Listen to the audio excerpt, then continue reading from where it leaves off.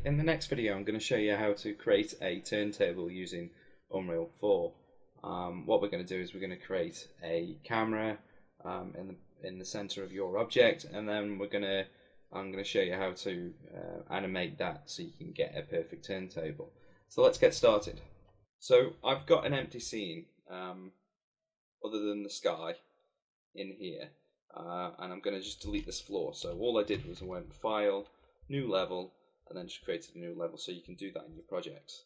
I'm just going to move the player start over here because I don't need it there, and I'm just going to put the platform for, as an example, object to spin around.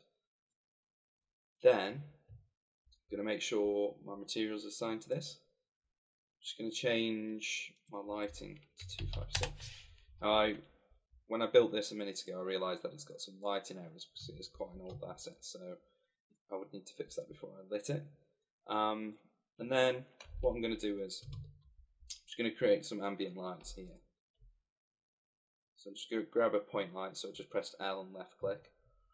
I'm going to change the colour of this to purple pink, whatever this one is. Bring this down to 500. Oh no.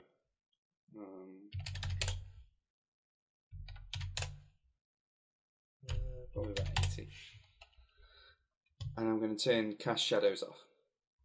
And then I'm just going to grab this one, move this along, and I'm just going to turn off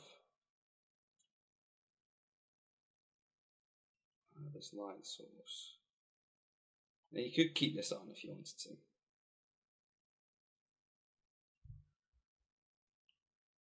Then with this one, I'm going to duplicate this and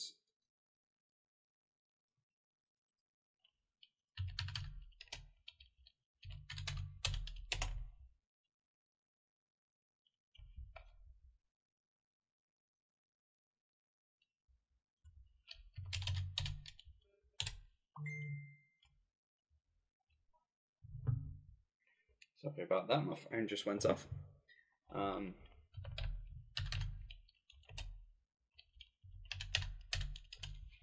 Okay.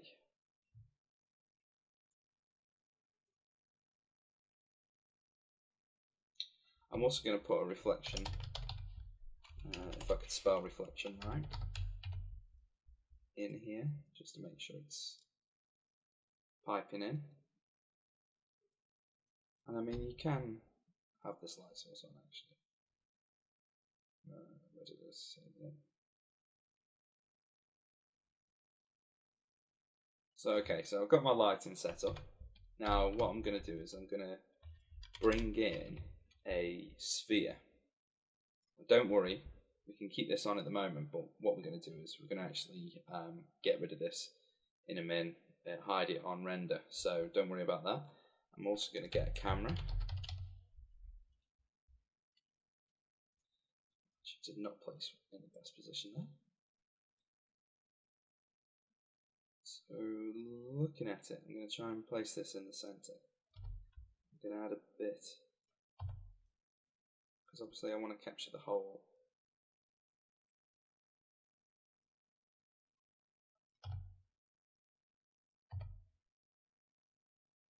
Okay, so I've got my camera angle set up how I want it, and I've got my thing. So I'm going to go into my cinematics. I'm just going to create a new matinee. Okay, and that's on the wrong screen. So here we go. So with the camera selected, I'm going to go create new camera group. Call this turntable.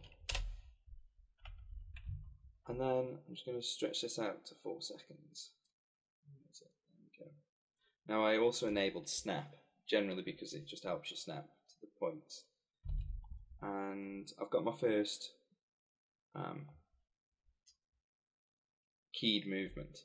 Now before I go anywhere, I need to attach this camera to this sphere.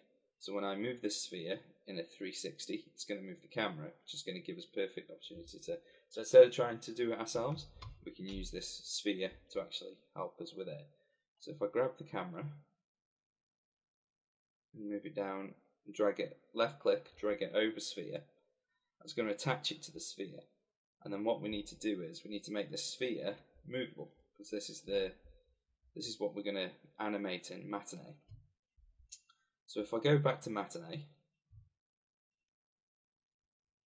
just move my taskbar,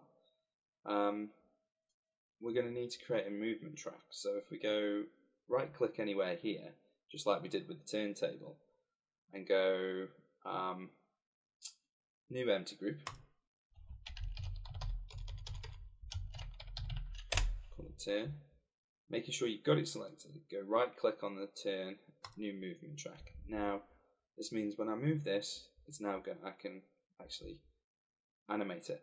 So I'm going to drag the slider to there, press spacebar,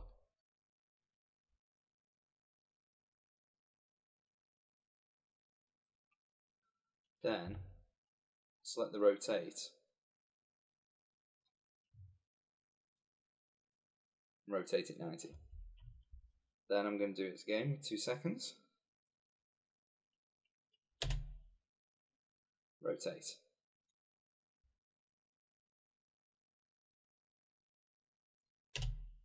Rotate 90 degrees, and rotate. So now we've got a full 90, so if we play this, you can see the camera now moves around the object. Okay. So what I want to do is, now I just need to animate the camera, so I'm going to move it to 1 second. Select the camera, so select the movement track here, hit enter, enter, enter, and enter. Saves a lot more time, especially if you're trying to animate this at full 360. Now we're going to change the interpretation of these. So we need to turn it into linear. So what I need to do is I need to select all of these, pressing Control left click, and then right click on it, change the intert mode to linear. Now what that's going to do is it's going to give us a full 360 spin.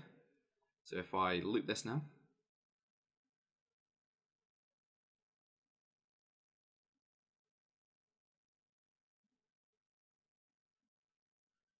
okay.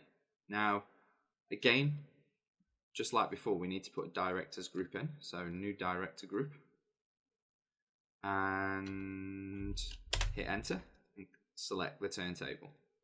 Click OK. So that means now,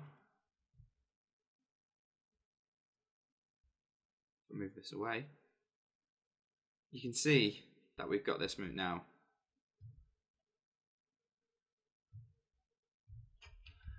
And if we select these ones as well, make sure they're linear.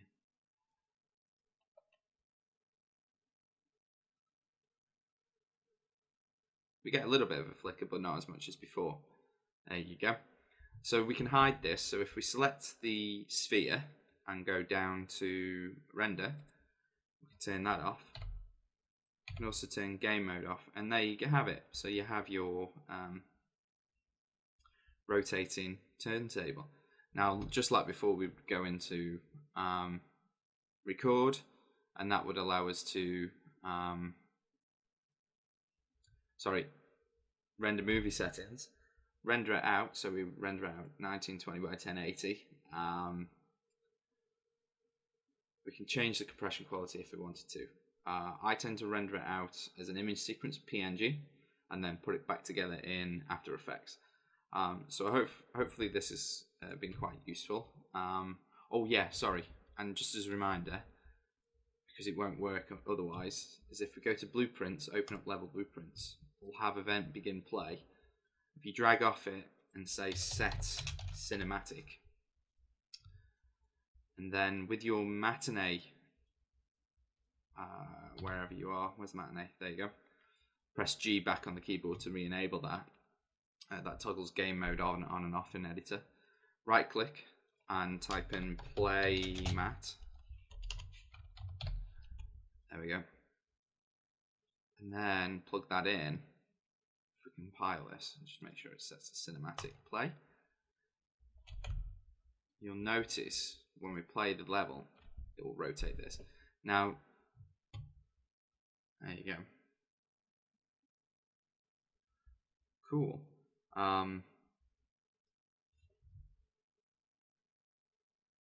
Yeah, that's it. So hopefully this has been. Where are you? If you ever get lost, just press F in the frame, just like Maya, and it'll frame it back in. Cool. So hopefully this has been useful, and I'll see you in the next video.